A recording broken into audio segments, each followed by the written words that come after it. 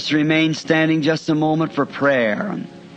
As we bow our heads now, I wonder in the assembly here and in the basement, if there was up in a balcony, wherever, if anyone in divine presence would like to be known tonight before God in a special request, would you just raise your hands to Him now and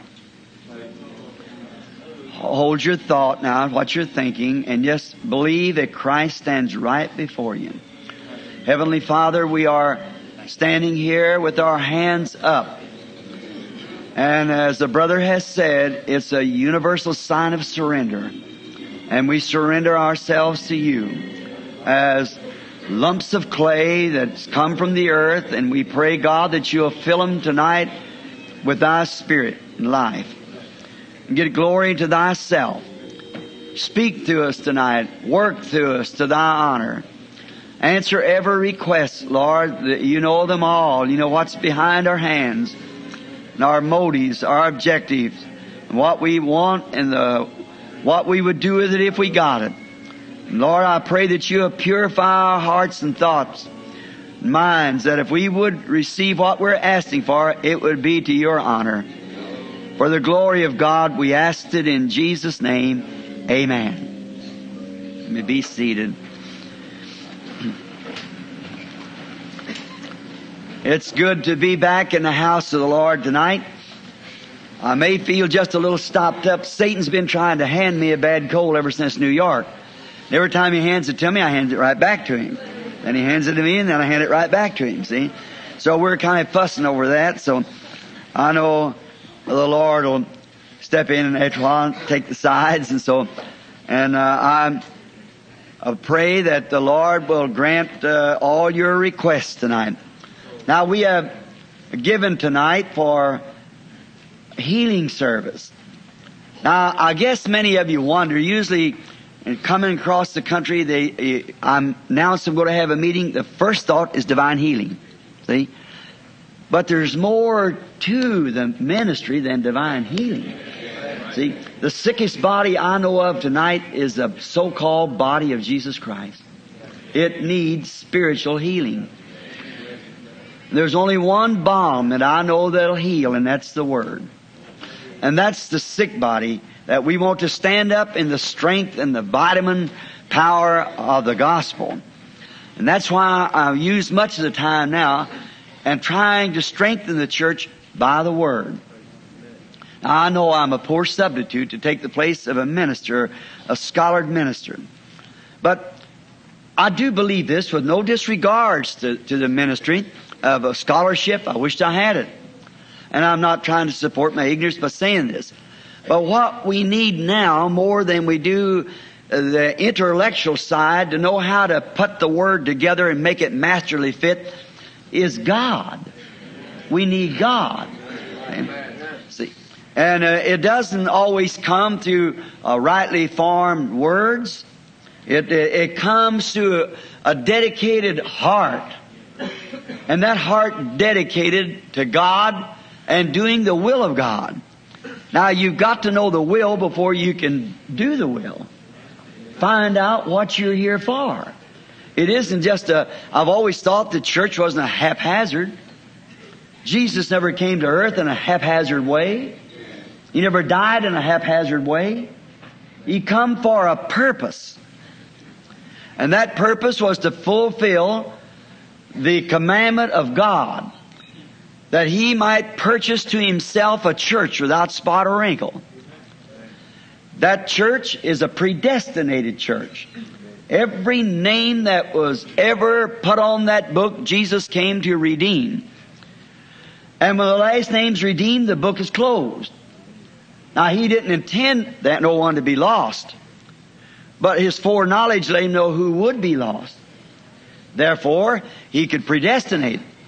And then their names were put on the book. And then when that book of redemption is closed and sealed with 7 seals, while it's being worked out by the mysterious powers of God. And someday when the book of redemption is finished, the Lamb takes it. And then the last name is called off of that. The Lamb comes forward to call for what He has redeemed. That's His church. And I believe that time is close at hand. And now, I've had pretty hard times of doing this. And one thing is trying to keep my record clear. Many times I've had much times advertised with places where I wasn't never know nothing about being there, and a false advertisement, just anything Satan could throw at me, he's done it. Someone come the other day and said, I want to know if that is true. Are we going to be there? I just want to know it. See, I hear just recently I was advertised in New York. Know not one thing about it. One of the Christian businessmen told the man I was to be there during that time, and I told him it would be all right. And that was in the month of October, their convention was, and I told this certain man I was to be there in November. First week in November was to be in New York, and I would speak at their convention if it was that time. He said, well, that's when it's going to be, but he said October. See that little thing? And the man in New York, before asking, consulting us, advertised all across the state, see, to be there. A few weeks ago, there's a circular letter put up here in Memphis, Tennessee. Had my name signed to it, photostat copy, and said I'd been with this person for 30 days on a fast. 3 days as long as I ever fasted in my life. The person, I never heard his name in my life, said I'd come out with a fast from him, and said that I was to be there on certain days. Tell all my friends around Memphis to be there at this certain meeting. I never heard of the place, never knowed the man, never know nothing about it in my life. And a false forged signature. I don't even sign my name. I don't believe anybody could re-impersonate my signature because I don't even know it after signing it. So it's such a bad thing. I don't see how did anybody try to make that. I was at the bank here not long ago. We have to keep count of everything on count of. We keep it straight like that. With a canceled check is the best receipt you can have. And we've been doing that ever since we were married. And so the banker said, I don't believe anybody could ever forge that signature, Mr. Branham. I said, well, you know, they say everything works together for good. And them things keeps it hard, makes people think that you lie. When I didn't know nothing about being there. And makes it, therefore, with no publications or nothing, I've tried to keep my ministry where I could go anywhere the Lord called me. I had no obligations to nothing or nobody but God. Just stay with Him. My purpose has been, in the church, is to try to get that idea away from these American people that you have to lay hands on them. When you do that, it looks like that they say, well, brother so-and-so come laid hands on me. Just let Jesus lay His hands on you, see? And your faith reach up and touch Him. But now I've had about 16 years and have totally failed with it. Because there's too many that wants to believe it the other way. And so we satisfy the people. We do it anyhow. Lay hands upon them. But my opinion, that if we can see the presence and know that Jesus Christ is here, what more do you need when the whole congregation is praying at one time? See? That's when the power of the Lord falls. When the Word is known, faith cometh by hearing and hearing of the Word. When the Word is being preached and it's the truth, God proving His presence, that should do the work right there.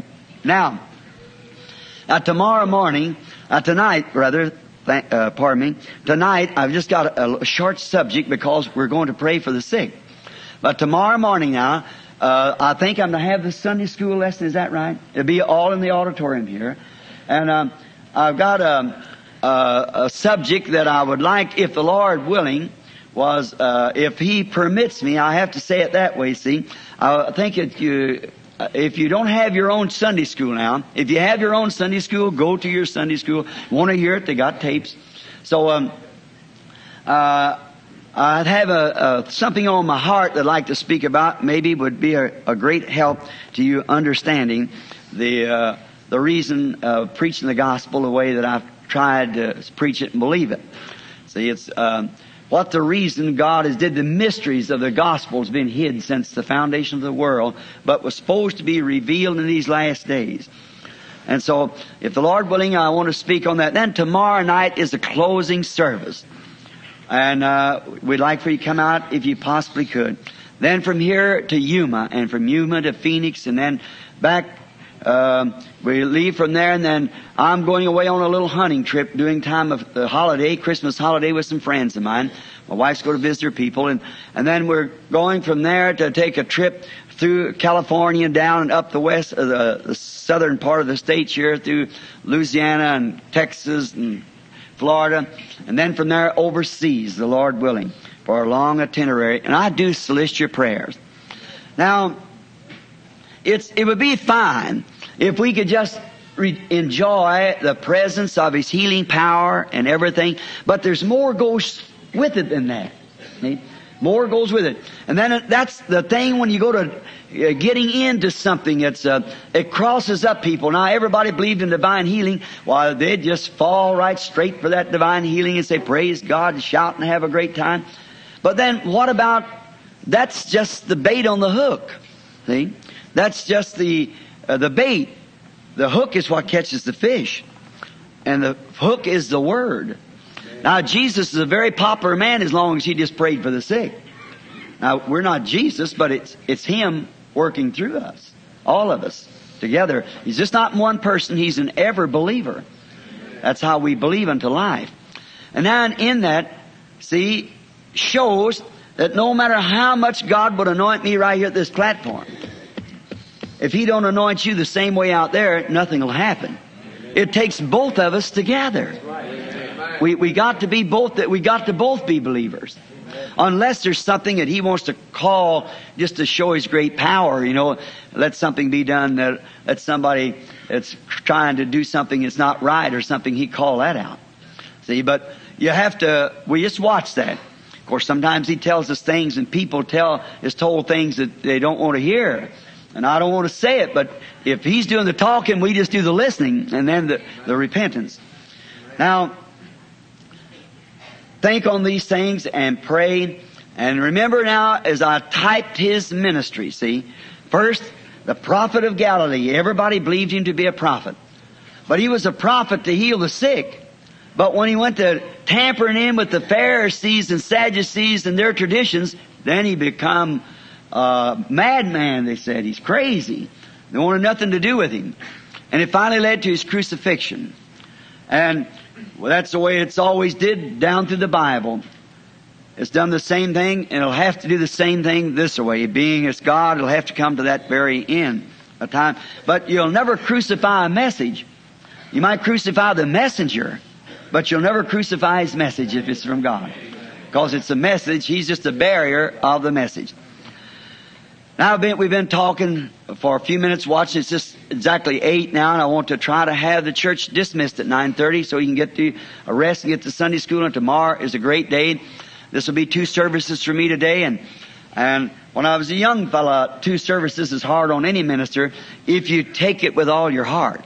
Now, if you just go there for a little intellectual talk, you could make them every 30, 40 minutes through the day and it never bother you. But when you put your whole heart there, holding the Spirit of God before the people, that's different. Now, let us pray. Heavenly Father, let Thy blessings and mercy rest upon us now as we move from our talk into the Word, and let the Word be made flesh among us again tonight, that the church might once more, all of us together, see, feel, and know the presence of Jesus Christ, our resurrected Lord, for we love Him. His presence is life to us. And may we rest tonight in the Shekinah glory and recognize that it is Shekinah glory in His presence. We ask it in Jesus' name, that He'll break the word for us now. Amen. Now, turn in your Bibles, if you care to the book of St. Mark, the 4th chapter. And my text tonight, I'm going to call it, Go Awake Jesus. And my subject tonight is calling Jesus on the scene. Go awake Him, call Him on the scene. Here's a scripture reading out of St. Mark, 4th chapter, beginning with 35th verse. And the same day, when the evening was come, He said unto them, Let us pass over unto the other side. And when they had sent away the multitude, they took Him even as He was in the ship. Wouldn't that make a wonderful text? Take Him as He is. Take Him the way He's presented to you. See? Take Him in the ship. And there were also with him other little ships. And there arose a great storm of wind, and the waves beat against the ship, so that it was now full. And he was in the hinder part of the ship, asleep on a pillow. And they wake him, and said unto him, Master, carest thou not that we perish? And he arose and rebuked the wind, and said unto the sea, Peace, be still.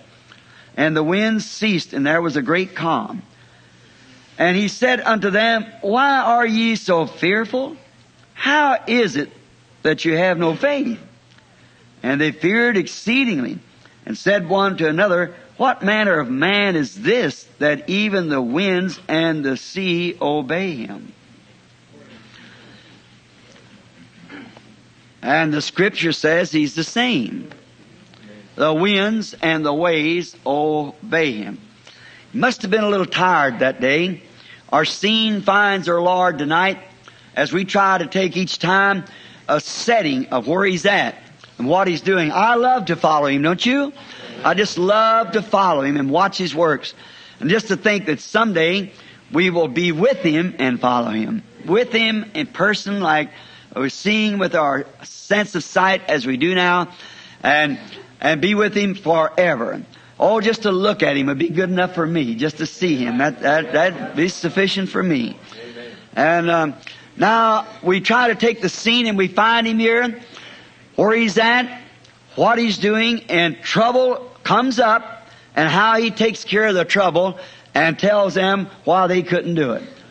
And we find Him out on the sea, in the back of a boat. He just had an awful day. No doubt but what his body was tired and he was wearied.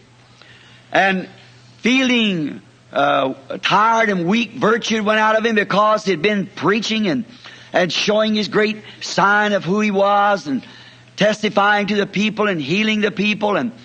And the crowds, had some cheered and some booed.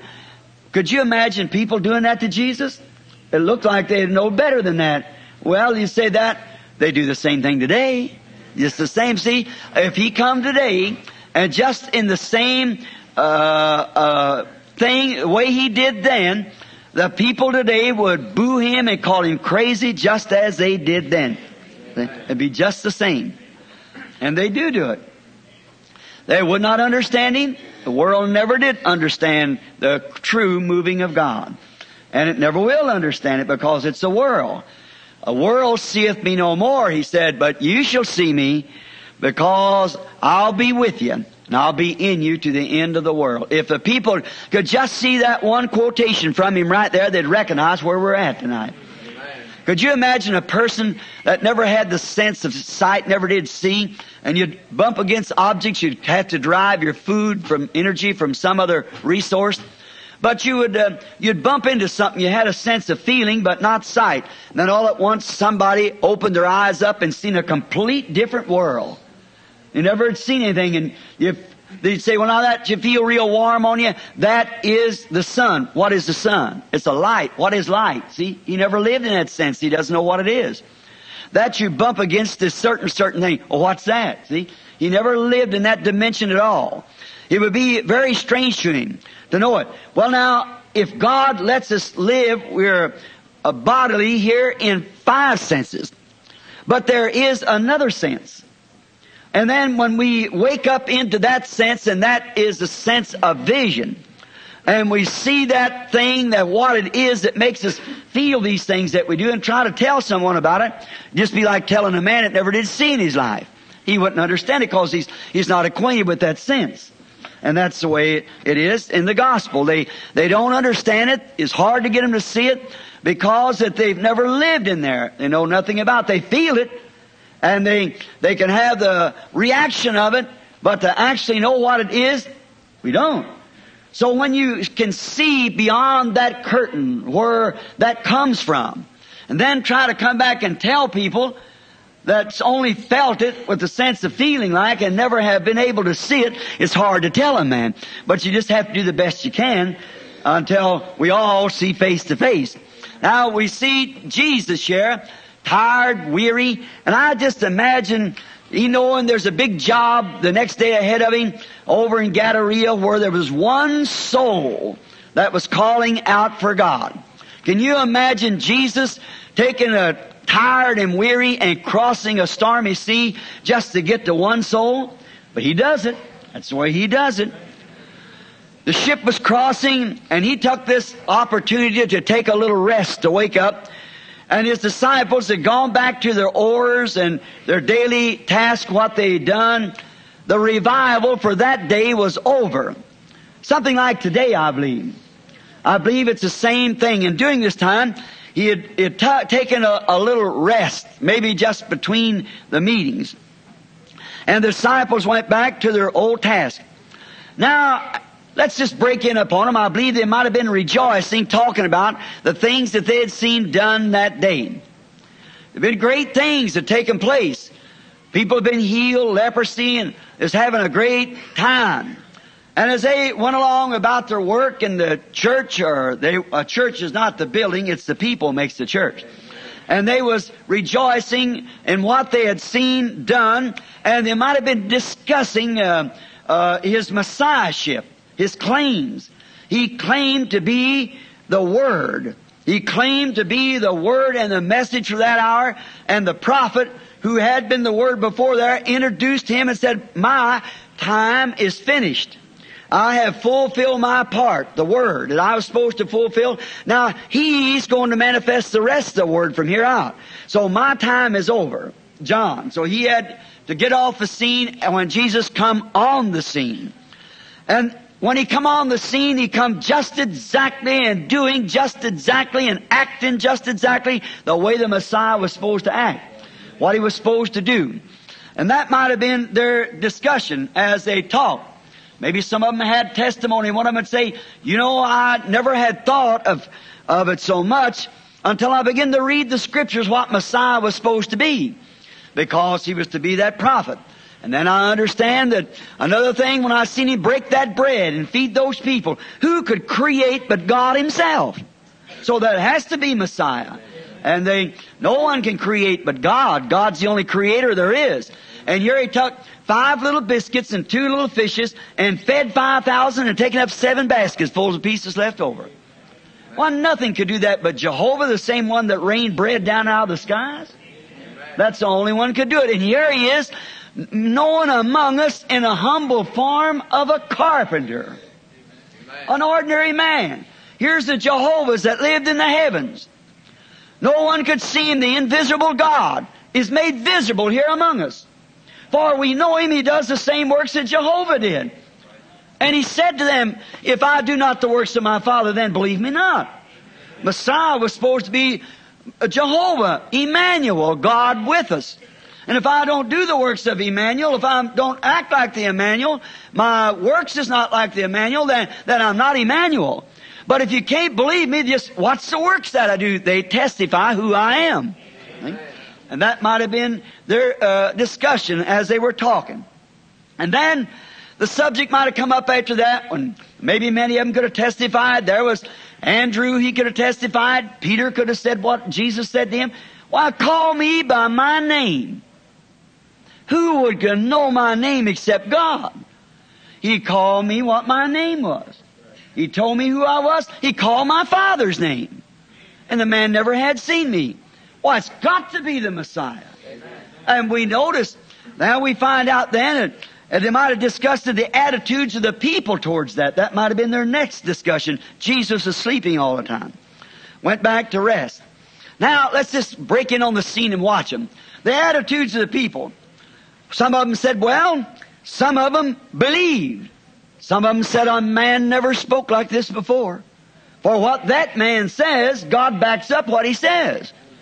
And we know by our Scripture that if God vindicates this man, what he says comes to pass, then we know that God's with that man, and God has told us to fear that man because he's with him. His word is God's word. So fear him. And they said, now that's the reason they feared greatly after they seen him make the winds and waves obey. They trembled because they know that was God. It had to be. God honored his word. What he said, it happened. then they knew that was the Messiah. Now, as they was discussing the attitude, they said some of them believed and some would not believe. Now, we always find that amongst the churches.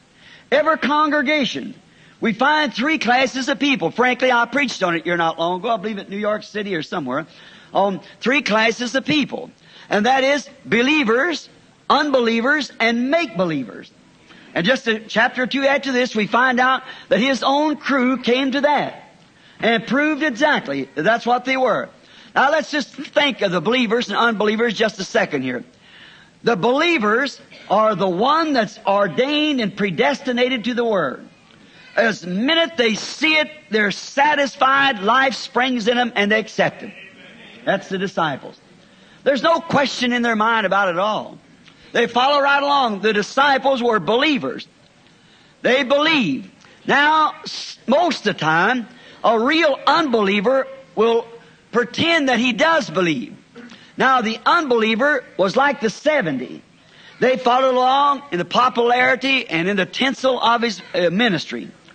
They was glad to stand up there when he could raise the dead and cleanse the lepers and foretell the things that was happening just right. But one day, he spoke something out of their creed. And as soon as he said something that interfered with what they believed, the 70 said, this is a hard saying. So what will you say if you see the Son of Man descending up into heaven where He came from? Now, this man that we sleep with, this man that eats with us, this man that washes his face and hands in the same basin we wash in, this man that eats like I do, sleeps like I do, has his ups and downs, and say, He came down from heaven? That's too much for me. See? And what did they do? They couldn't sit through the meeting. They got up and went out. See? Feel it? That's unbelievers. See? They couldn't stand it. No, sir, they left and didn't walk with Him no more. Now, there is believers who there's nothing can separate them from it. And there's the unbelievers, is just as soon as anything said that don't agree with what they believe. Remember, the Bible teaches us that the unbeliever will be so close like the real believer that it'll deceive the very elected if it was possible. Right? That's unbelief. But just as soon as something said that they don't like, gone. See, that's unbelief.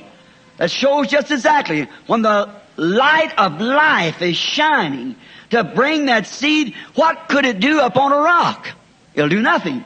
What could it do upon dead substance? It's not sent for dead substance. The sun shines for a seed that's germatized to life. And this Bible and His Word in the hour that we live is shining upon those to catch the eternal life, those who are predestinated to see it. And it won't do one bit of good upon the rest of them. There's no life there to come forth by the sun or by the light.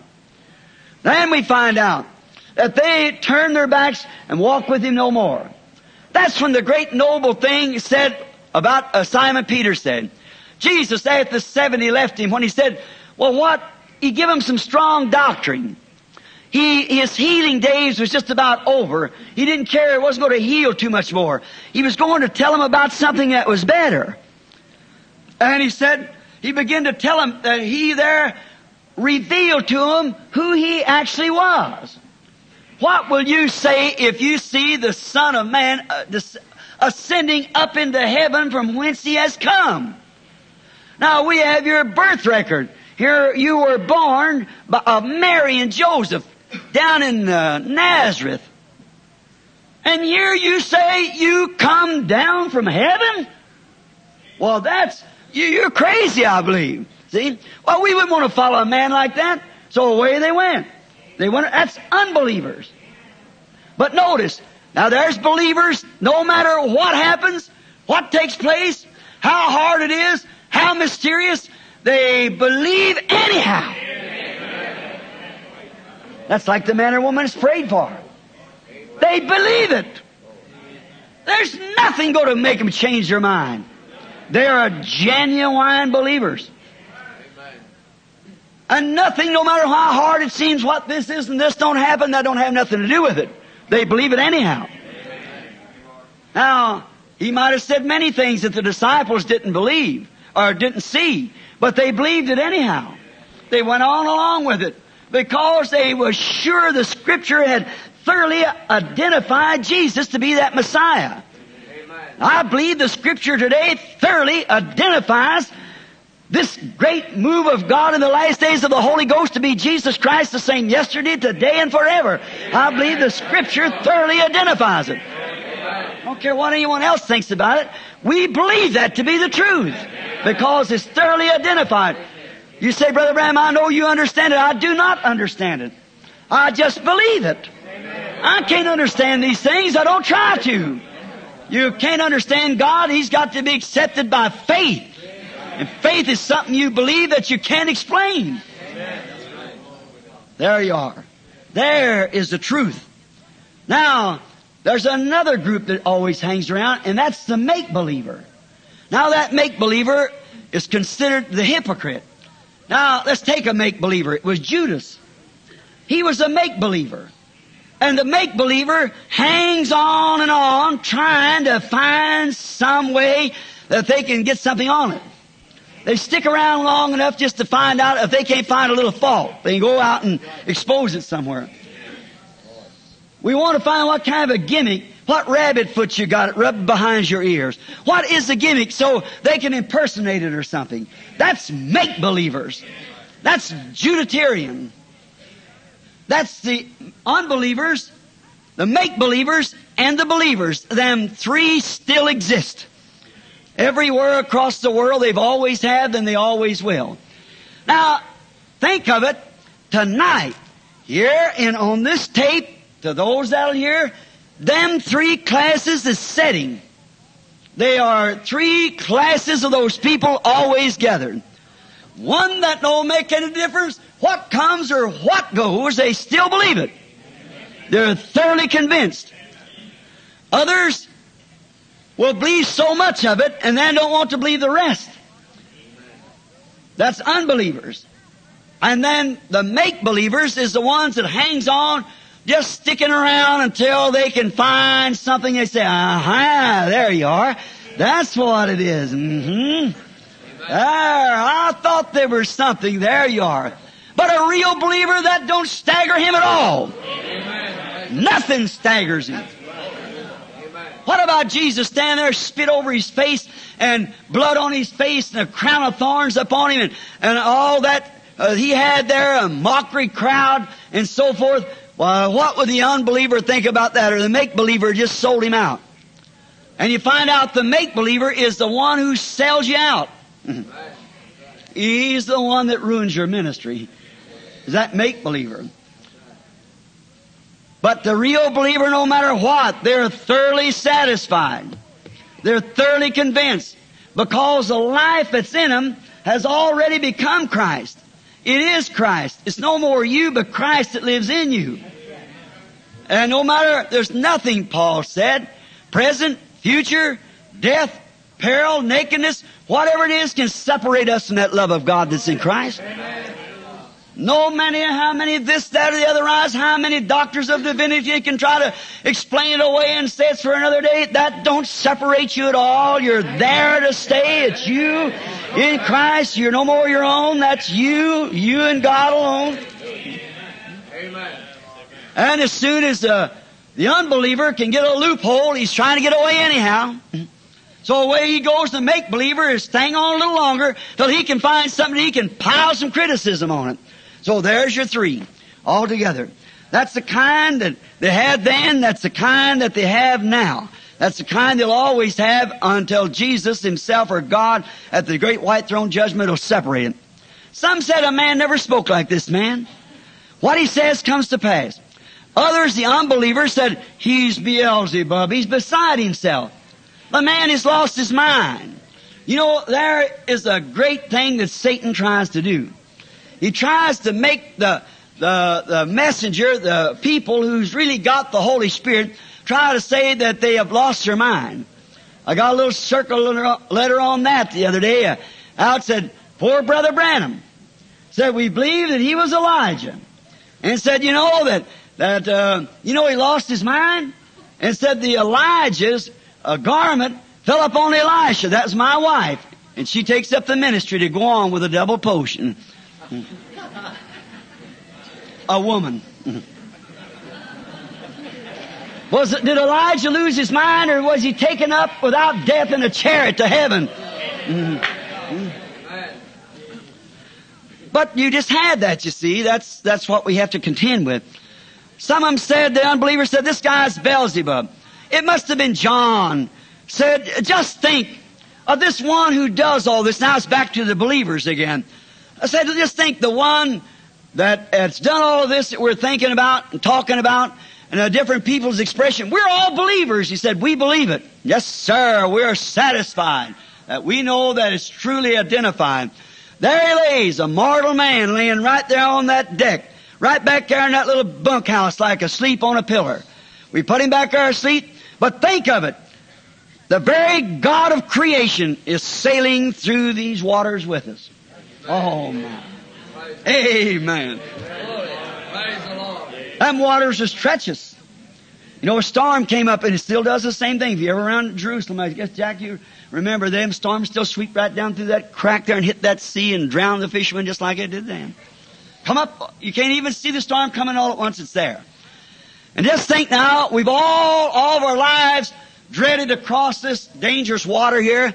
But remember, the very one that we know is the Creator is laying right there in the boat with us. I feel good, don't you boys? They'd say, amen. Yes, sir, there he is in the boat. And what it is to know the day that we're living in. That they had seen the identification and was satisfied, no matter what anybody else has said. Their discussion had been about believers and make-believers and so forth, but they themselves believed it. And they know that they had Him with them. No matter what any of the rest of the people, they were happy to have Him. Amen. I am too, aren't you? Amen. No matter what the rest of the world said. I'm happy to know that He's sailing life's troubled seas with me right in the boat. Amen. Amen. Sailing over life's solemn seas as He does, and all the treacherous waters, not knowing what time you could be shot, killed, drop dead, whatever might take place. But the Creator, what are you anyhow? You're a little lump of Louisiana clay with some life in it. That's all. Even if you're from Texas, that big place, you're still just a lump of Texas mud with a little moisture in it. And that's all you are. Exactly. And that's what you're going back to. But after all, how could that mud walk, breathe, eat if there wasn't some life in it? And think it had to be created. And the very Creator that created it is riding in that mud ship. Amen. He made me what I am without a desire. How much more can He raise me up by my desire? By the word of His promise. Sailing over life's solemn main. We ought to live like Him. Let His Spirit work to us. For long His shipwrecked brother in seeing shall take heart again. Think He's with us securely. What a feeling of security. While sailing these treacherous waters. It must have been something like us right now at this very present time. After the revival, feasting on the results. I remember my first trip to Shreveport, Louisiana. I never heard of Jack Moore. I believe it was Brother Richard Reed. I haven't seen Brother Reed for years that told me about Brother Moore down here, or Brother Kidson. One of them brothers, I forget who it was now. I got acquainted with Brother Jack. I come down here to his lovely little old mother. She's sitting around here somewhere. And she had a stomach trouble. And we prayed for her. She's eating baby food. She's been able to eat ever since. Or normal food. And how what a great revival come up. It's spearheaded out. Then along come Billy Graham and Oral Roberts and Tommy Osborne. Great man warriors. Come off of that little flicked off of the revival. Done great things. That day down there, about 33 years ago, 34, standing on the banks of the Ohio River there at the bridge, and about 5,000 people or more gathered on the banks. just about 20 years old, 22 or 23 years old. My first revival, I was baptizing 500 people that afternoon. And the deacons had led me out in the water. About the 17th person when I was baptizing, I heard a voice say, "Look up!" I turned to look up. Billy's mother, we wasn't even married then, just going together. Here come that pillar of fire circling out of the bright blue skies at 2 o'clock on June the 15th, coming right down out of the skies like that. And a voice roared out all over the place there and said, "As John the Baptist was sent forth to forerun the first coming of Christ, you have the message that will forerun the second coming of Christ." Hallelujah. Photographers taking the picture. How could we believe that with just barely a grammar school education and so forth? But I believed it that afternoon when I was so tired. When I got finished baptizing, they had to come get me out of the water. I couldn't hardly stand no more in the current of the river.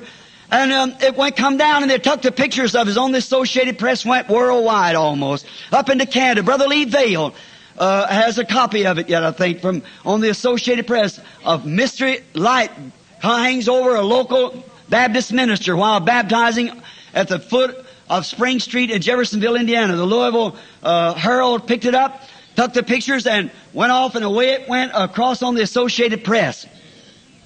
Now, that's been many years ago. How could it be so?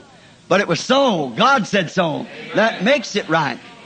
And what a glorious thing to know that we have the living God. And from there has brought forth revival fires all around the world.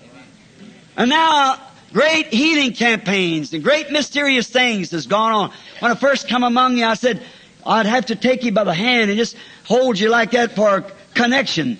And then I wouldn't think of what I was going to say, and you could see the results of it. It still happens. And see it like that. And then he told me, if you'll be sincere, it'll come to pass that you'll know the very secret of their heart. Many of you people remember that. And it come to pass just that way. Just exactly. A few years after that, I was up in Queen City, Regina, and Canada, and I was standing on the platform with Dr. Ern Baxter and him, and a man come walking across the platform, and the first thing, I didn't even know what I was saying, called his name, told him what was the matter with him, and there it went. Since then it went on. Now it's come to another stage that I can never tell, but it'll speak for itself. But remember, in the great ministry, it made a revival fire.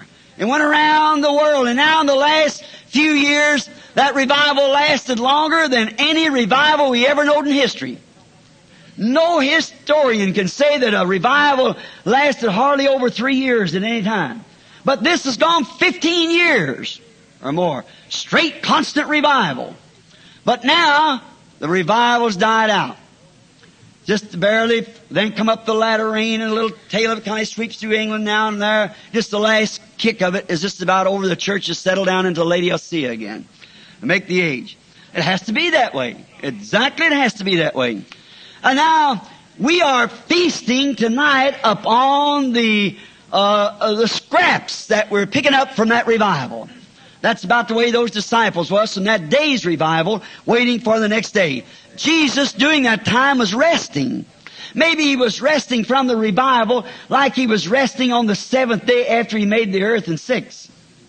Then the Bible said he rested. He rested the seventh day. Well, maybe that's what he was doing. He was resting. Then all of a sudden, trouble set in. Oh, just let the church start to rest a little bit. And then trouble sets in. Ship began to rock. The sails blew off, and the water filled up the boat. Seemed like all hope of survival was gone.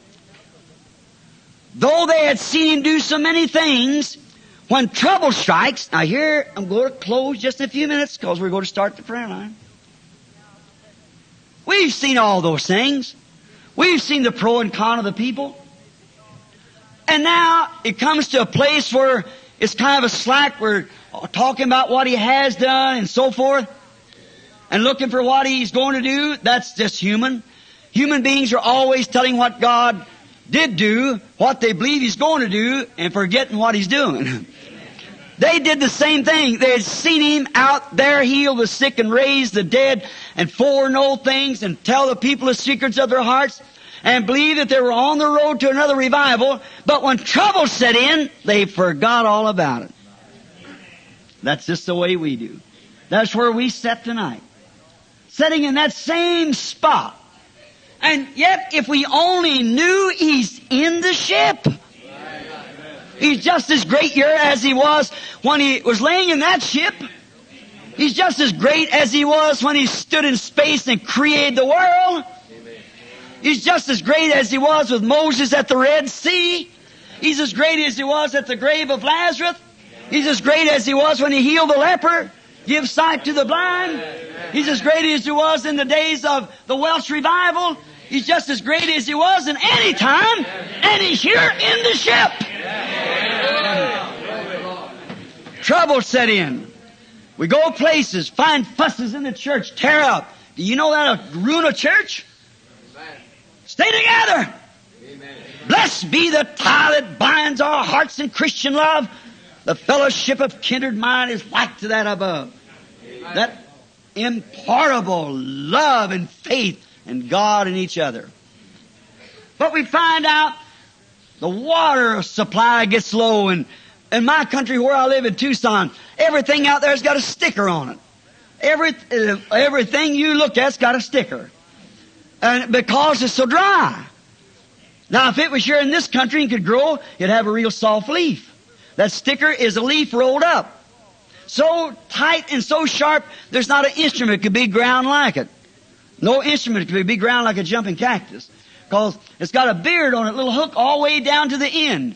And still, you couldn't grind an instrument like that. But nature has rolled it that.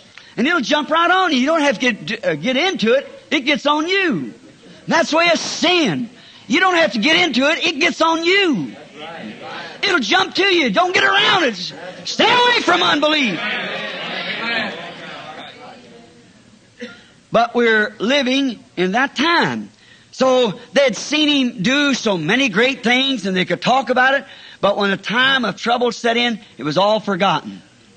Now just think about the things that we've seen Him do. With the infallible proof of the identification of His Word. And know that the great Holy Spirit here in the last days is the messenger of the hour. He's the one who is proving to us and making every promise that He promised to do, every sign and every work and every word to come to pass just as He said He would do. And it's still looked down, if it was accepted in the big high ranks, I'd get away from it. It couldn't be God and accepted up there. No, sir. No, indeed, it will never be.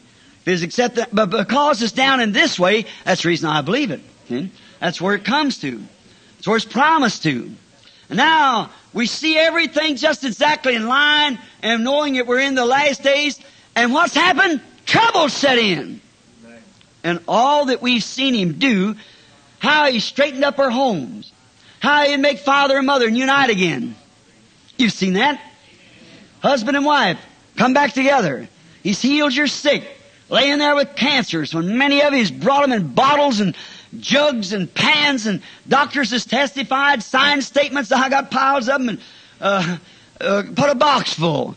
And even 5 cases witness of the raising of the dead. After being dead for hours, an hour, well, from the longest one I know of was from 9 o'clock one morning till 11 that night about. See?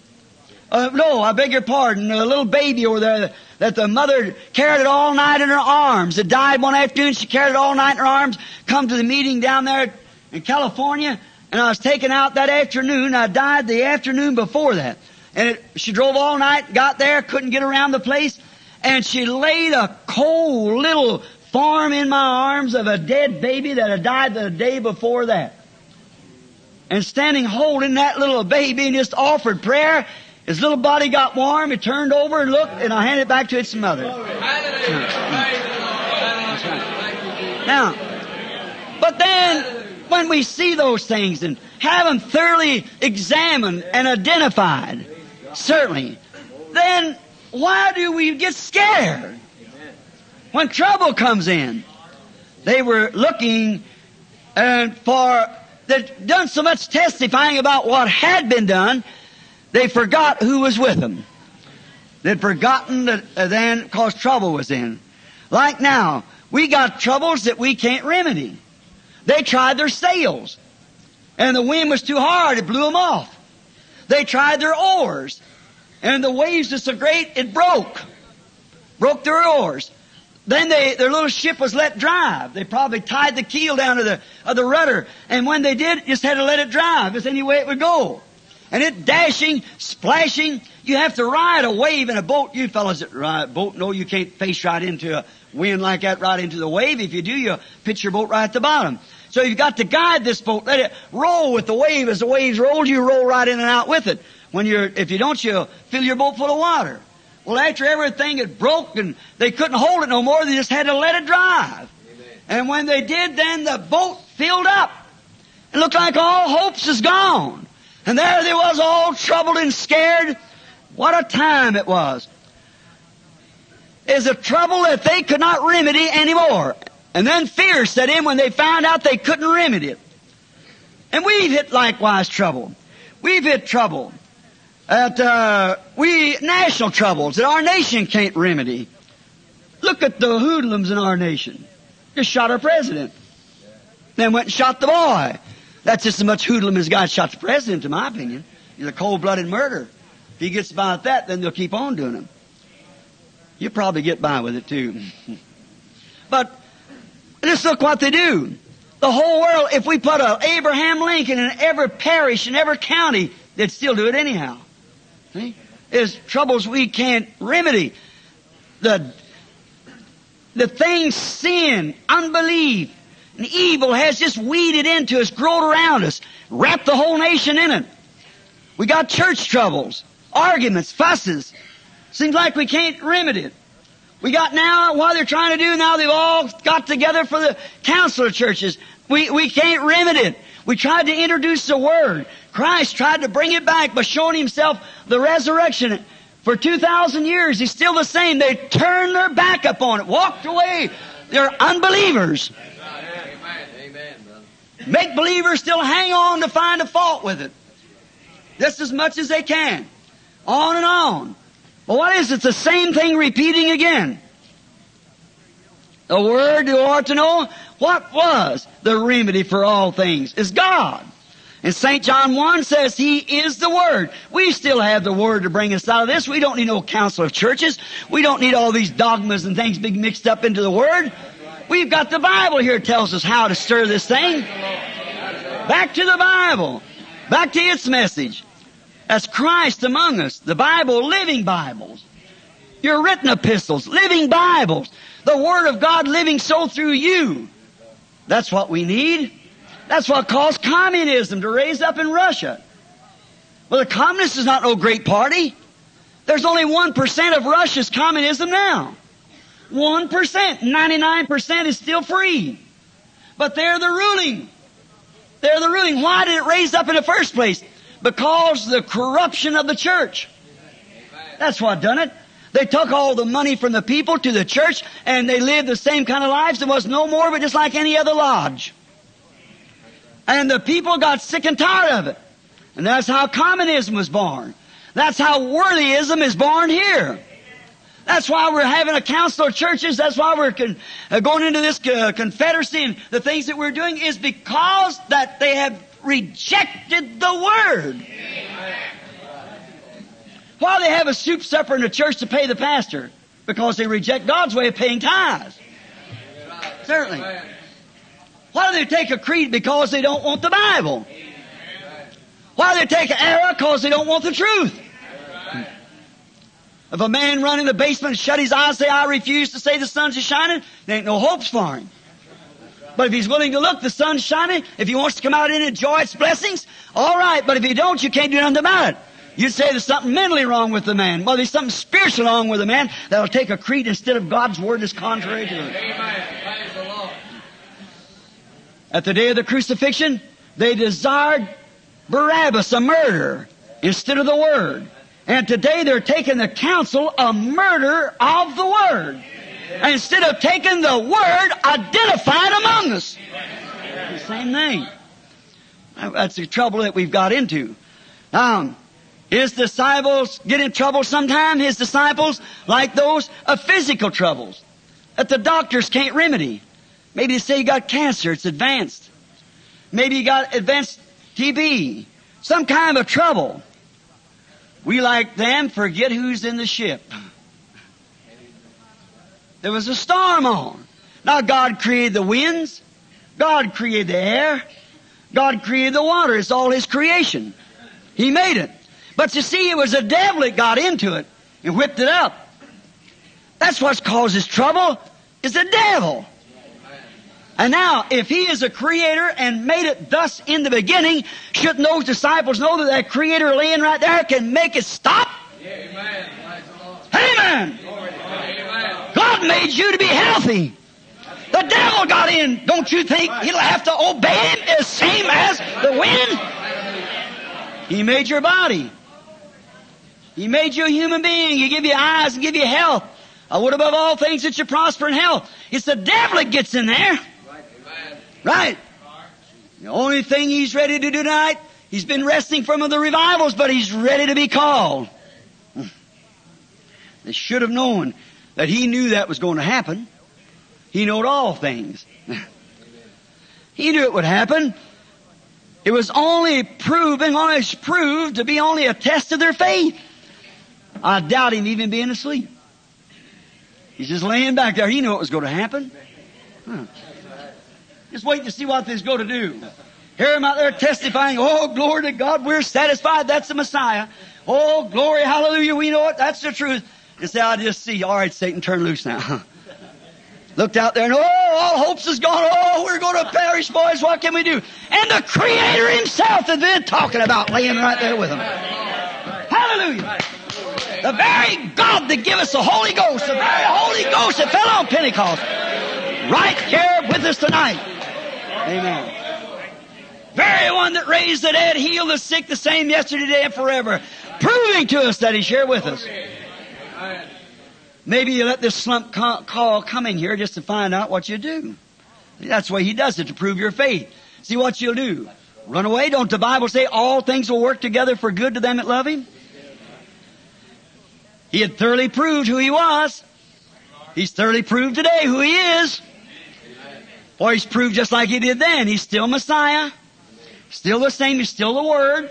A discerner of the thoughts and intents of the heart. He still discerns just like He always did. He still heals just like He always did. He still creates just like He always did. He still raises the dead just I'm the resurrection of life. Just the same as He ever was. He proves it right among us and right in our ship. And then trouble sets in and all hopes are gone. Isn't that just like disciples? That's right. He had proven who He was. By the Word and signs, they had been thoroughly vindicated that He was who He was. He said, if I don't do the works that's written of me, then don't believe me. But if I'm doing the works that's written of me, then believe it. I'm telling you the truth about it. It's the same thing we have today. He said, search the Scriptures. They are they that testify of me. They should have known He was the God of all creation that even could make, if He made that air to be, He made this earth to be, He made the water to be, the Creator laying there and showed that He had power over it all. And they believed that, but forgot about Him being in the ship. Because He wasn't there patting them on the back all the time saying, now go ahead, boys. It's fixing to happen right here. Now if it does happen, just remember, I'm standing right here by here. Comes right now, boys. Let's look. See, just a few minutes. Oh no, He don't do that. He tests every son and daughter that comes to Him. See if we'll believe Him. Yes, sir. If He made it, wouldn't He obey Him? Let us remember also He made our bodies. They have to obey Him also.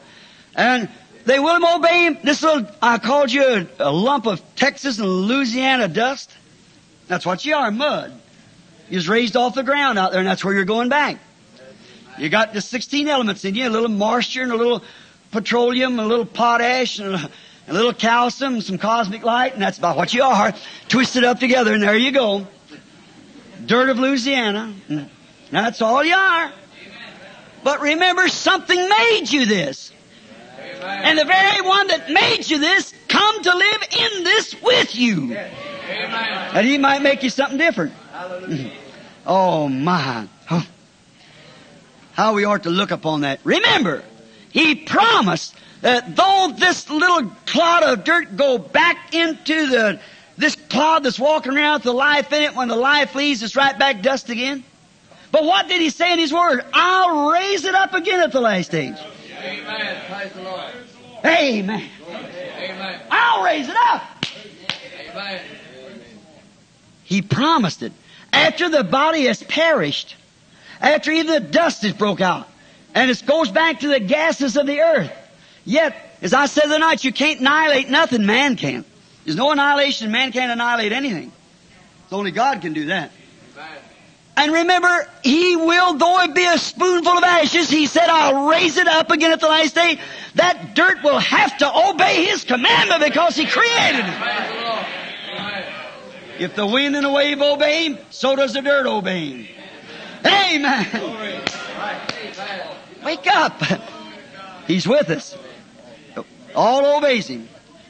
After the disciples found themselves at the end of the road, it must have dawned on some of them that the Creator was with them. Might have done. So we find out that they went and woke Him up. And for He was with them all the time. And they seen His scriptural word being vindicated. So have we. And we've not, when we called Jesus, it wasn't hard then to have to go say, oh, Master, wake up, wake up, wake up. Oh, Master, wake up, wake up. No. They just, Master! He said, here am I. Carest thou not that we perish? He said, oh, where's your faith? You of little faith. That's it. Forgetting He's with us. Calling Jesus on the scene to act. People today said, if I could know for sure that that was Him. If I could just be sure. How could they be sure? How was the disciple sure of it? Now, listen. Not because he was an educated man. As far as we know, he wasn't. He only had the wisdom of God. But the worldly education, we don't have no record of him ever going to school. But some great priest or some great renowned person? No. No, we have no record of anything like that. Just a common man. But how could they know? Now listen close now, don't miss this. How could they rest assured? We are sure that thou art that Christ. How could they? Because they seen the promised word vindicated. In other words, made manifest, made known. The living word of promise was made alive. Projected right through that body, and they know that God was in him. Peter said, you men of Israel, Judea, Jesus of Nazareth was a man approved of God among you by the things that God did by him. Nicodemus, that great scholarly man, came by night. He said, Rabbi, we know that you are of God. Well, I said, no man could do those things that you did except God be with him. We're aware of that, but why didn't he accept it? Why didn't he? See? It was against their tradition. See? No. Yes. The only way that they knew he was is because he made God's word foretold for that day live itself. Do you understand?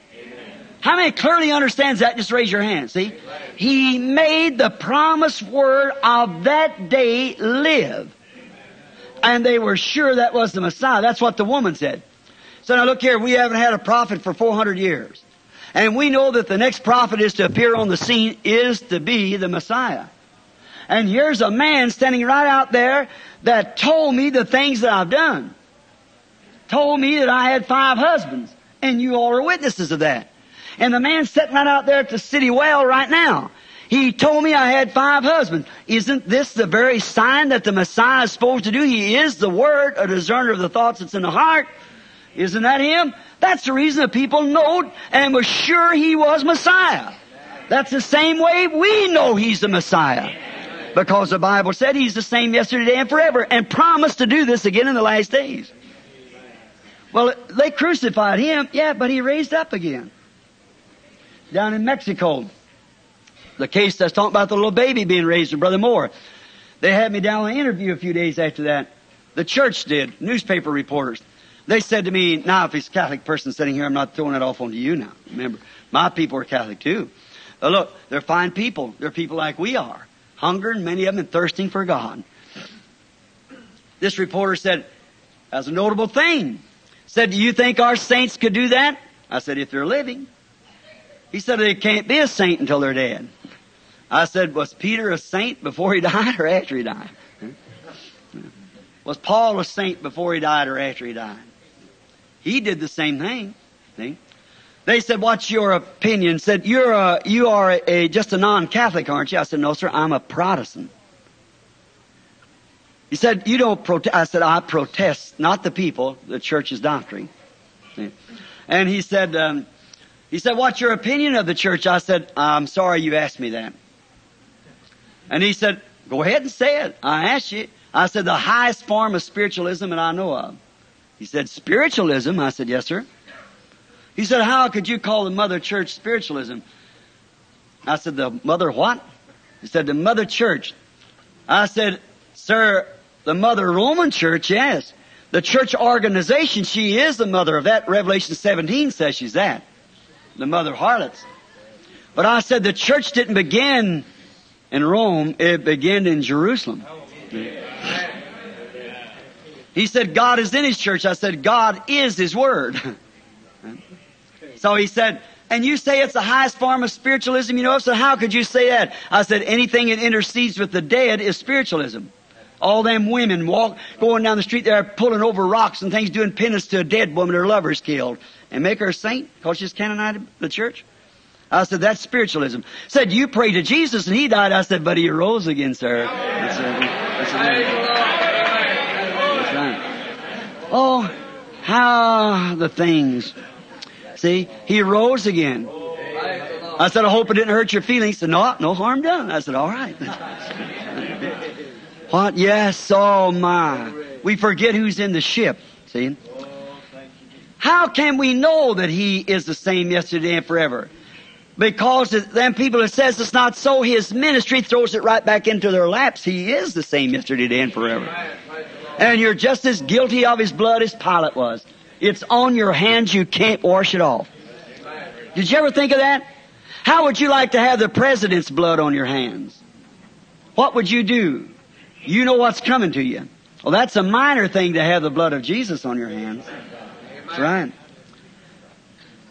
What if the man that killed the president, maybe Oswald didn't do it. They'll never know who done it, of course. But if he didn't do it, what if the man is alive tonight and knows he's got the president's blood on his hands?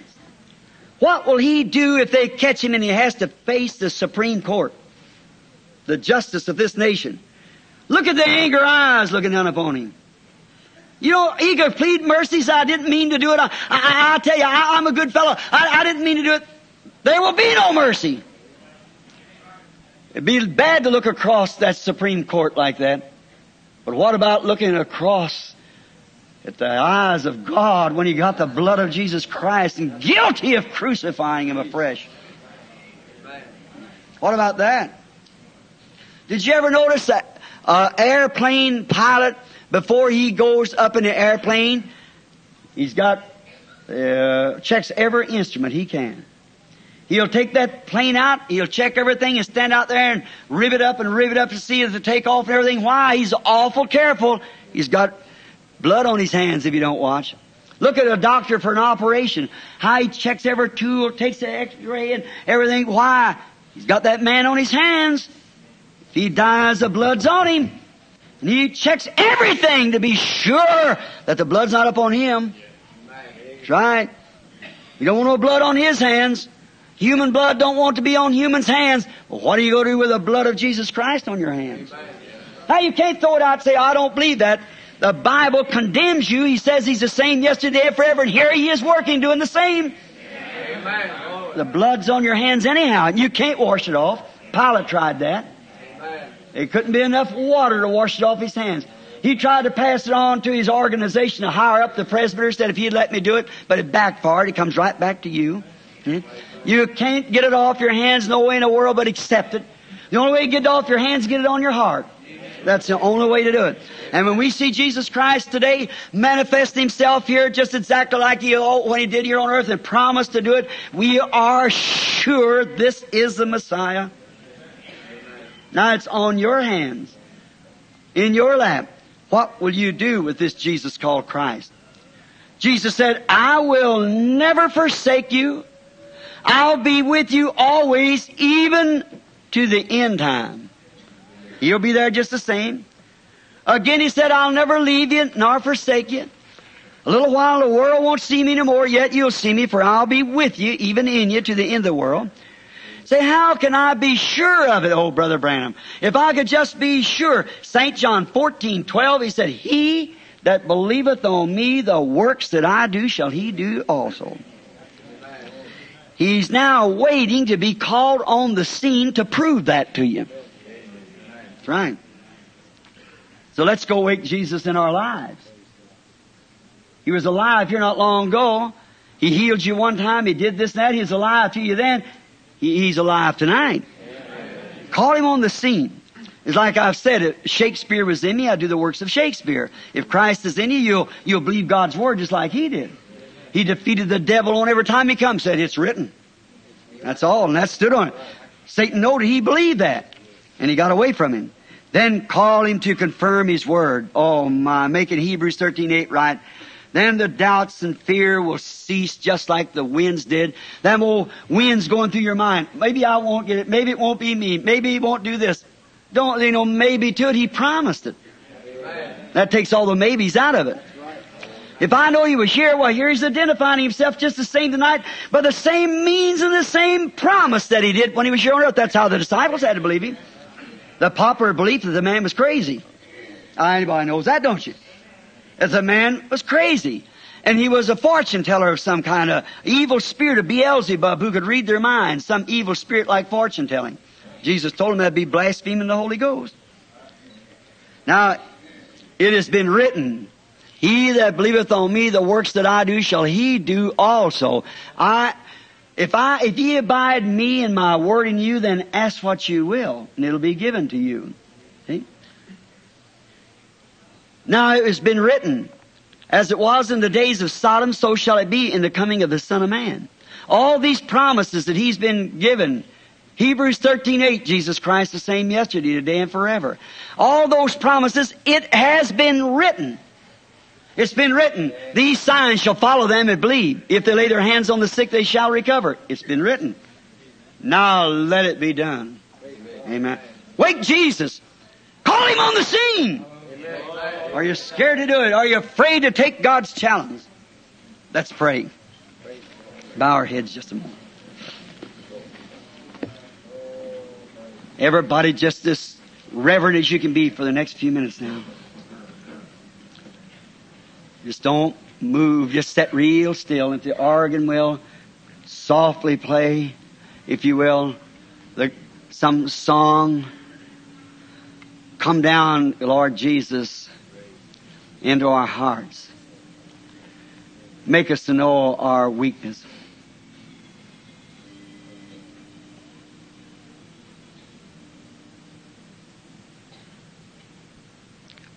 Mold me, O Lord. Pray now. Lord Jesus, I'm in need.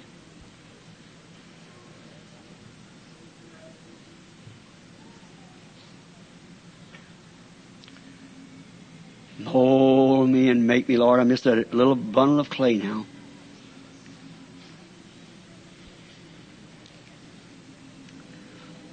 After Thy will, while I'm yielding, oh, waiting, yielded and still.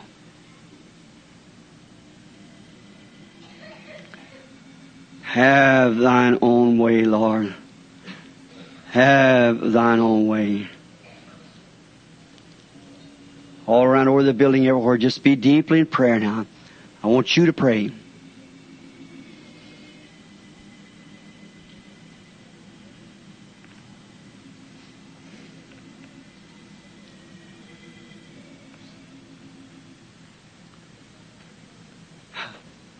I am the clay. Mold me and make me after Thy will. While I am waiting, yielded and still. Just real quiet time now. Just pray, say, Lord Jesus, make me now a believer.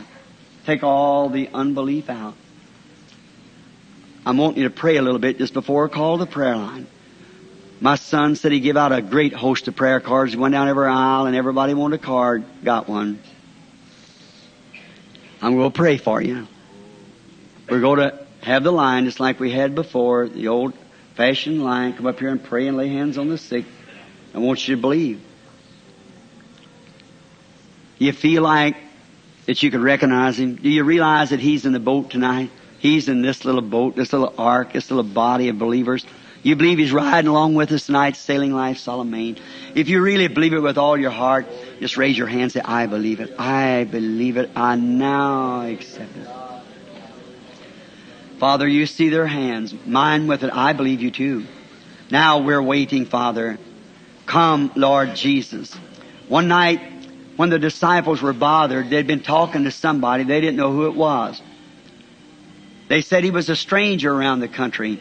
But one night when they shut the doors and got him on the inside, he done something just like he did before his crucifixion and his resurrection. They knew it was him.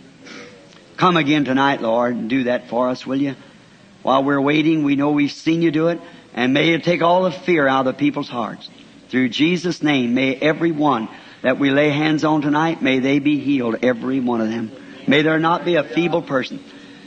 May every sick person dying, heart trouble and female trouble and cancer and TB and leukemia, whatever it might be, may they be healed tonight, Lord.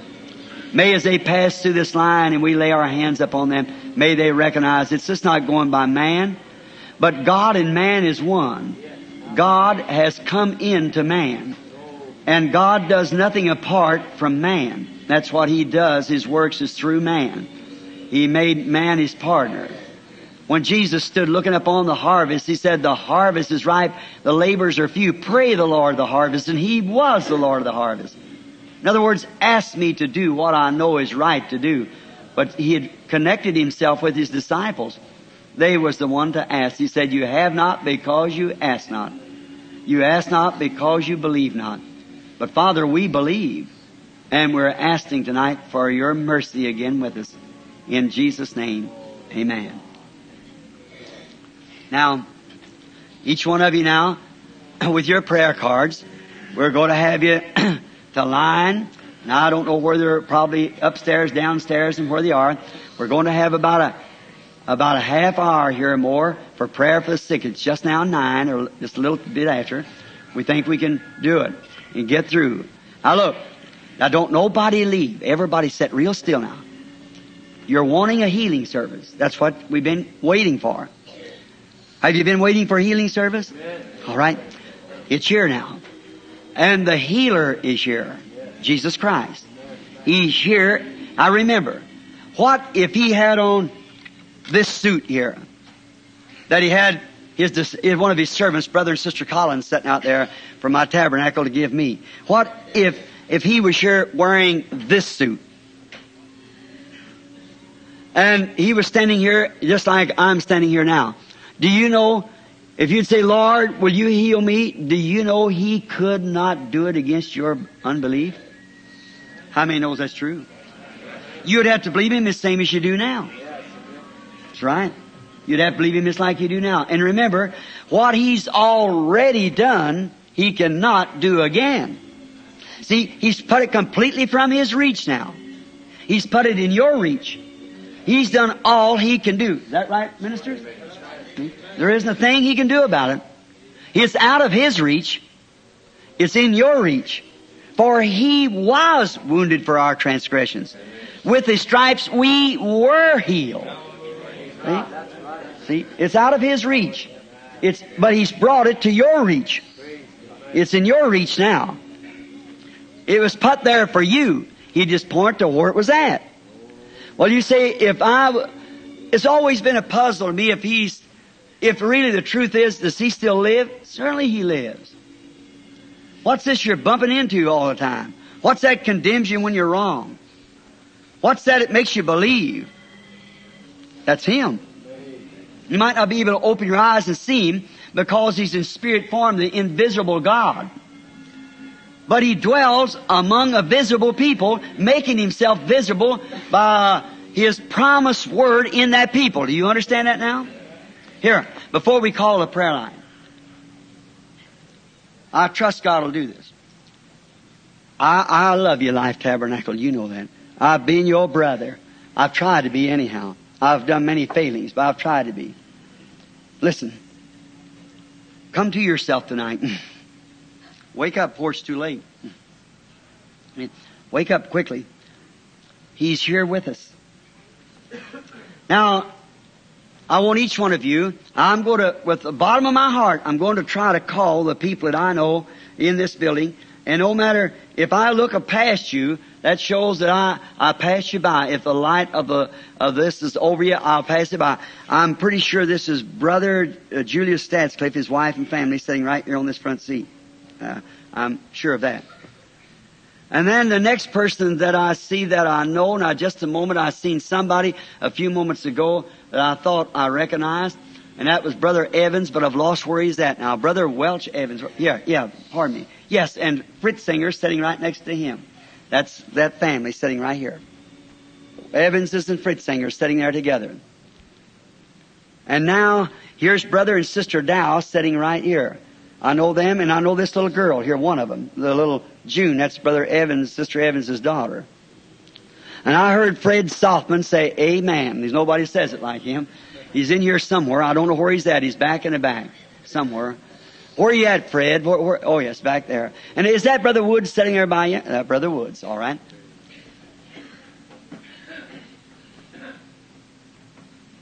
Well, this is a tape boy sitting here, Jim McGuire. And that's Brother Blair sitting right there. All right, I think that's all that I see that I know.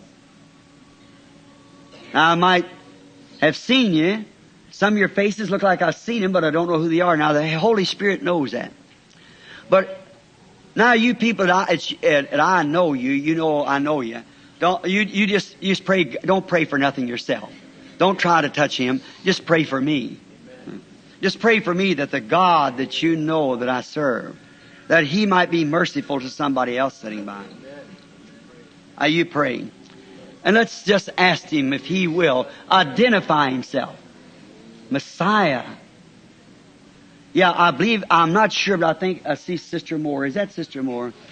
I thought that was her. She's lost a little weight, and that's the reason I didn't recognize her at first, but I thought that I recognized her sitting right over there. Now, just pray now, everybody, and be just as reverent, and you look down, whatever you want to, and just pray. And now, listen, I want to ask you something. Now, let me take this scripture for tonight. Instead of the woman touching his garment, let's just take it back to what I've been preaching, the Word. Now, the Bible said that the Word of God is sharper, more powerful than a two-edged sword. That's Hebrews 4. And it is a discerner of the thoughts and the intents of the heart and the mind. Is that right? Now, if ye abide in me, and my word abide in you. Now, the Word is the promise that the Word itself is a discerner of the thoughts and intents of the heart. Is that right? Now pray. How could that be more clear? Pray now. Just be real reverent and pray. Not knowing you. And you that I know, pray for somebody that I don't know. That the Lord will touch somebody, that they might in touching. Now, quickly I see it arising. Over to my left, over against the wall to my extreme left, is a man sitting there that's praying. I don't know him. And that light hangs right over him. And the man has a lung trouble that he's praying about. He's had a couple operations on those lungs. He's a middle-aged man wearing glasses, gray in hair. And he's, you believe, sir, the man I'm speaking to, Mr. Buford? That is your name, sir. You believe now. Jesus Christ will make you whole if you'll believe it. I never seen that man in my life. Now, if anybody wants to see him, would you stand on your feet ever who the man was? Stand up or up there. There you are. I never seen him in my life. Now, what is that? Stop. Can you explain that, Brother Branham? I cannot. Who could explain that? I can't. No. Here.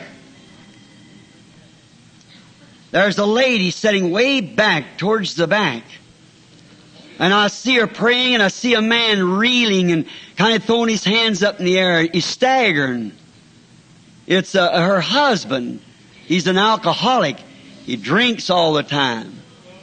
And she's praying for his release. Her name is Mrs. Morgan. Raise up your hand. That is right. I'm a stranger to her, but that is true. Stand up, lady. It was just called. There you are. And I don't know the woman. Tell me what she touched way back there. What is the word? A discerner of the thoughts and intents of the heart. You all may sit down now. Rejoice. Be happy. If you desire to sit down, you don't have to. You just suit yourself, whatever you want to do. Just be happy and rejoice because the Lord has been good to you. Here's a lady right out here in front of me. And she's very sick, perhaps sicker than what she thinks she has. She's actually suffering with hemorrhoids, and they're becoming cancerous. Mrs. Morgan, not Mrs. Morgan, I'm sorry, it's Mrs. Anderson. If you will believe with all your heart, Jesus Christ will make you well. You believe that, lady? Stand up on your feet if that's right. I don't know the lady. She's exactly in line with this other lady, and I can see that still hanging there. That's the reason. The other night, you may sit down if you wish to, sister, and believe, and you'll be made well. Mr. Woods here, went down with him for a day's hunting down in Kentucky. While I was standing there in the place, his sister-in-law, not a Christian, come by thinking she had cancer on her throat. I'd seen a vision that morning of a woman wearing a checkered dress. She had on a red coat. And when she went in the other room and didn't know why she come by, took off that red coat. Come back, she had on a checkered dress. I said, come here. That was it. The Holy Spirit told her what it was, and that was it. She didn't even have to go to the doctor. It was finished. A few minutes after that, there's a man, not knowing why, he come up dying with a heart trouble. And he said, have you got company? And the lady said, Brother Branham is out there with Banks. He said, thanks be to God. Now I went in there laying back in a chair, dying in a heart attack. The Lord healed him. 2 or 3 days after that, said he had a bit of trouble with it since then. Up come the sister-in-law coming in. The daughter-in-law, rather. A young woman, Mrs. Cox. And at the tabernacle, a few days before that, there'd been a lady healed with diabetes that was sitting. I seen that girl rise in the vision. I wouldn't call her because she comes at that tabernacle. And the day or two after that, she'd been taken to the clinic for examination, and she had awful diabetes. She's on the road then back to get her blood checked again. And then she'd have to quit work. Her arms as done went numb and things. I said, Margie, when the doctor examines you, your faith has healed you. And they took her to the clinic, the same clinic again, examined her again, and it was gone. Just on and on and on. It just keeps going on because He is God and He fails not. You believe that? I see a man sitting here looking at me now. He's had a little trouble in his life. He had a mumps when he's kind of got something on his heart. He's looking right at me.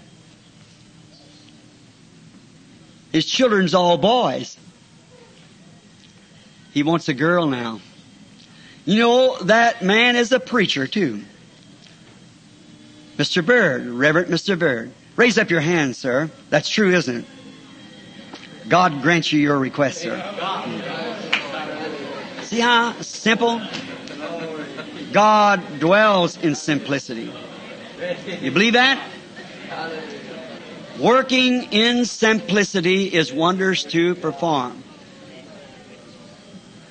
You've lost your sense of smell, haven't you, lady? Sitting there looking so honestly at me. You were praying and I call you.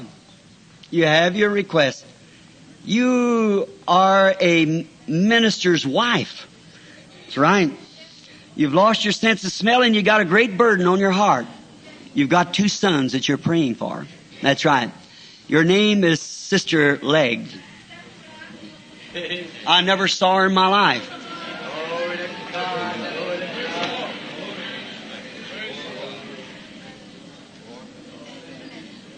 If thou canst believe, all things are possible. Is that right? All things are possible if thou canst believe. You believe now His presence is here? Isn't He a discerner of the thoughts, intents of the heart?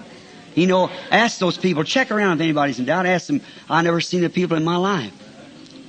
That's true.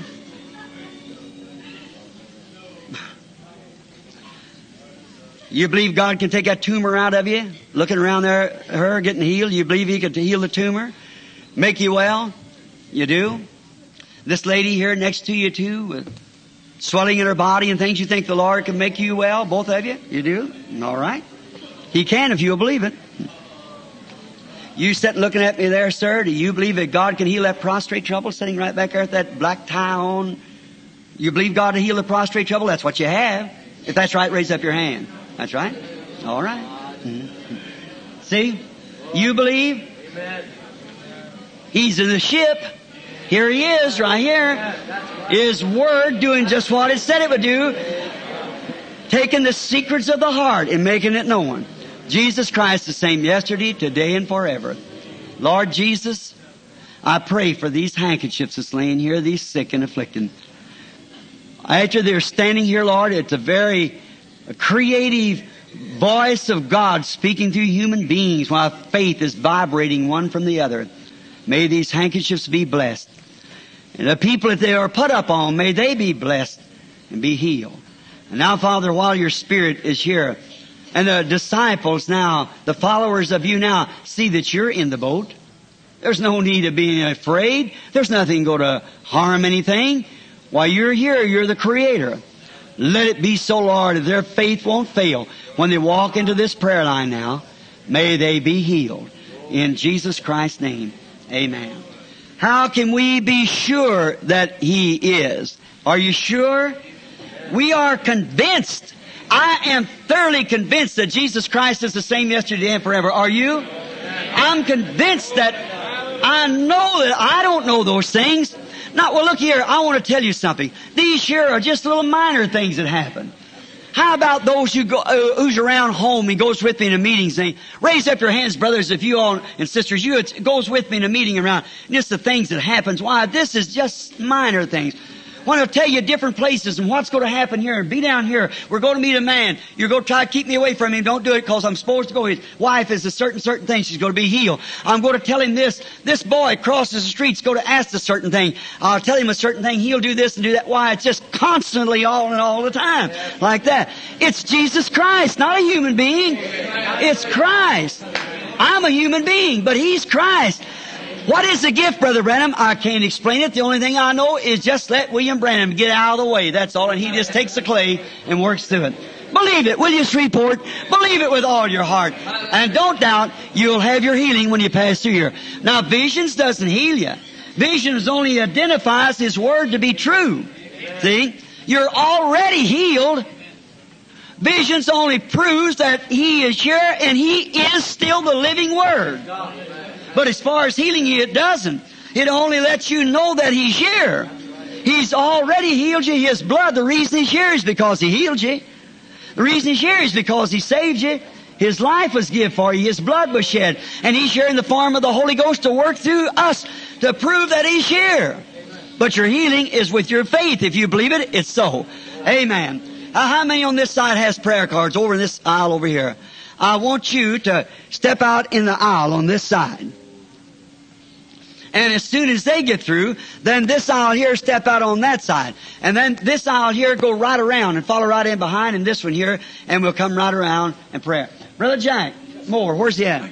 Is it all right if I call up ministers to help me? It's just perfectly all right. Any minister here that believes in the message of the Lord, that believes that the Bible has taught these things, and you're thoroughly convinced that Jesus Christ is here with us tonight, and you would want to come here and help us lay hands upon the sick. If there's something in your life now that's holding you back from faith, don't come. See? Because you've got to believe that when you lay your hands upon this person that they're going to get well. You're only joining your faith with theirs. See what I mean? You're joining your faith with theirs by contacting them, laying your hands on them. And if you got a little bit of doubt about it, don't you do it. And then look, everyone that comes in the prayer line, if you've got the least bit of a doubt that you're not going to be healed tonight, don't come in. It'll only make you worse. Okay? You'll only get worse. See? So don't come in the prayer line. Wait till tomorrow. Do it tomorrow sometime. Some other time when you got faith. Don't do it because it's only for those who have faith to believe. Now, I want you, ministry brethren, to come up here and stand with me while we pray for the sick. And you're on a platform. Come right down here in front now, right down in front of the aisle here, because we can't bring those cases and the wheelchairs and things up over this aisle. I'm going to step right down here and pray for them. Come right down here. And any of you man back there that's ministers that believe with all your heart. And now, it's you're sincere. You really you believe it's going to happen. See? And then if you believe it and they believe it, and when you lay your hands upon them, something's got to happen if both of you's going to believe it. See what I mean? All right, line up right here, brother. Make a double line right across this way now. Each one of you ministering brother. I wish you'd come down this way just a little bit so they can have that aisle to go back in, if you will. Cause some of these over here will go right back this middle aisle. If you'll just kind of make your way right down here, my brothers, if you will. That's fine. I think we ought to thank the Lord for a group of men like this that's willing to stand out in the face of critics, anything else, and take their stand and say, I believe it. Amen. I'm very grateful for a man of that type. I'm glad to put my shoulders with theirs, to put my heart with theirs, to put my emotion with theirs, to put my faith with theirs. And around the bread of life and the Word of God, we are brothers together, joint heirs in the kingdom with Jesus Christ. These men might not be able to stand up and make the Word. That's a gift. That's just a gift. It's to show the last sign at the last day. That's exactly what it's to do. But these men has just exactly the same right to lay hands on the sick as anyone else, me or Oral Roberts or Tommy Hicks or Tommy Osborne, anybody else. They have the same authority by the same God because they're servants of that same God. Now, when you people, I'm going to have Brother Price or somebody or Brother Moore. You're going to come help us pray, or you're going to stay at the... Yeah. All right, you go get the mic down, all right? Now, I'm going to have Brother Price. Now, when we come through here, now look, let this settle it. This is it. Don't have to shake him. You don't have to just say, Lord God, I believe it. Yeah. See? He's awake right now. He's done proved himself. He's done been aroused among you. Amen. I feel him. And I know he's here because I see his evidence, the way he's working. Just think, the Creator Himself, the Word Himself, has been made vivid evidence right here with us tonight. And if you take my word, it's just moving all out through the building like that. You can just stand here and keep calling. But I guess 8 or 10 people, or maybe more, was brought out in the line. That's enough to identify that His presence is here. Now, Brother Price, if you will, I want the congregation to sing real softly, the great physician now is near. The sympathizing Jesus. If He died that you might be made well, certainly He's in sympathy with your sickness.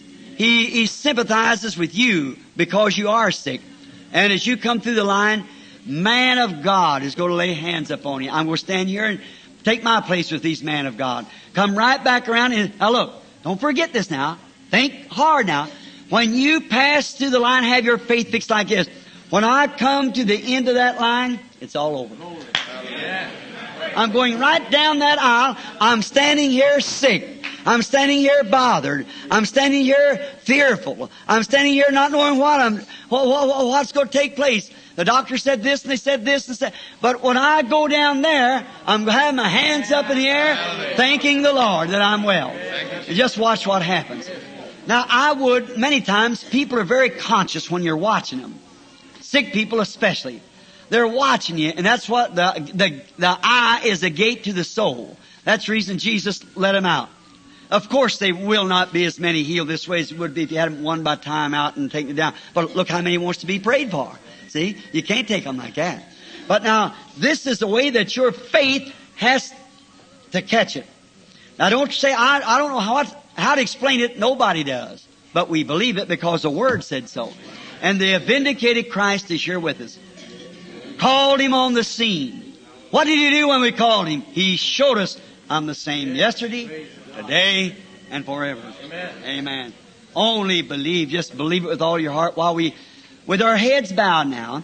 And Brother Price, or some of them here, Brother Price will direct the lines, and each one go through, take your seat back again, as we sing the great physician, and we'll pray. Now let's everybody beforehand, I want to pray, because let's pray now.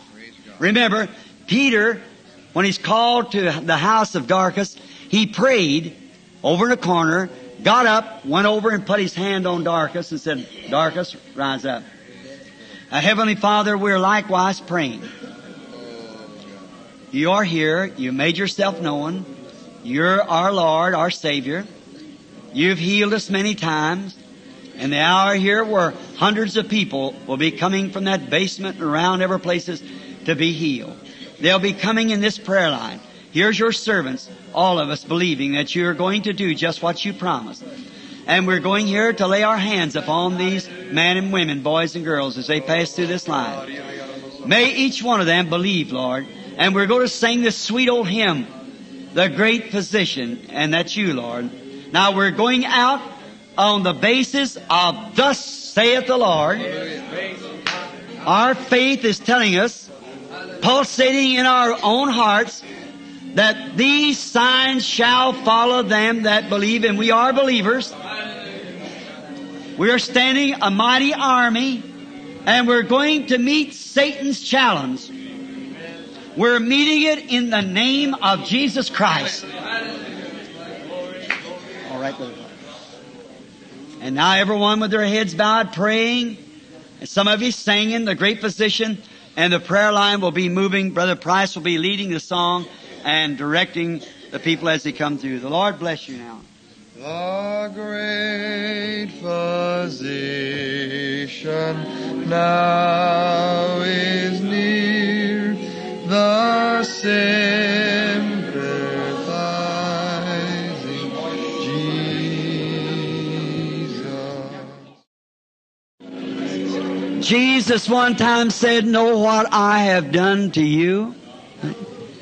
How many believes now, with hands went on them lying, coming through there, that done exactly what Jesus said it would do? Do you believe that? His word cannot fail. Because that you have said this, because that you have witnessed that you believe it, I'm going to believe this with all my heart and say, God Almighty makes you well. Okay? Because I know it's the Scripture, it's the truth. I believe that every person comes through the line will be made totally well. Now what do you do with it? You don't doubt it. You hold it right before you. Your token. What is your token? The Holy Spirit in your heart. You pass through that line. It has to happen. There's no way for it. No matter how many you've been through before, this is it. This is the hour. This is the time. It's over. It's settled. Just forget you ever was sick or ever had it, ever afflicted or anything. God will take care of it for you. You believe it? Amen. I believe it with all my heart. Now let's stand up, each one of us. Right up like this. And now, as the brother said in his pamphlet I read today, to raise your hand is a universal sign of surrender. I surrender all. Let's sing it. I surrender all. All to Thee, my Christ, my Savior. I surrender all. Jesus, my will, my doubts, my faith, my heart, my body, my sickness, my life, I surrender all. I believe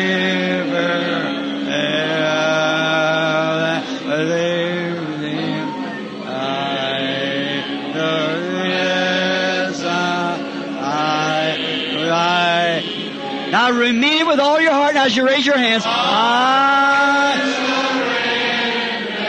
I surrender my faith, Lord. I surrender my everything. I'm healed. Surrender. I surrender all to Thee, my blessed Savior. I surrender all. Isn't He wonderful? Now think, we mean that everything is surrendered. I'm no more my own thinking. I don't going to think like I'd think, Lord. I'm just going to think like You think. And You promised that I was healed. I think that. I surrender my thinking. I won't no more think about my sickness. I won't think about the disease I had. I ain't thinking about nothing but thinking what You said. Now, right out in front of you stands a person just like you was a few minutes ago. You were sick down here, but there's a well person standing there. Jesus Christ is calling to that well person right beyond it. Now you just by faith, as you close your eyes, walk right into that well body.